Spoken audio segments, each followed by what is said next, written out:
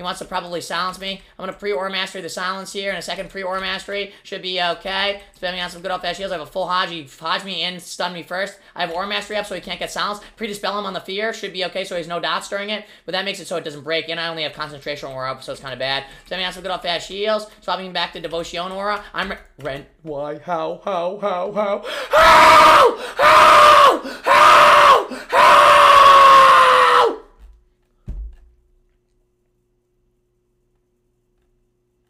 Dude, oh my god. This game is so fucking bad.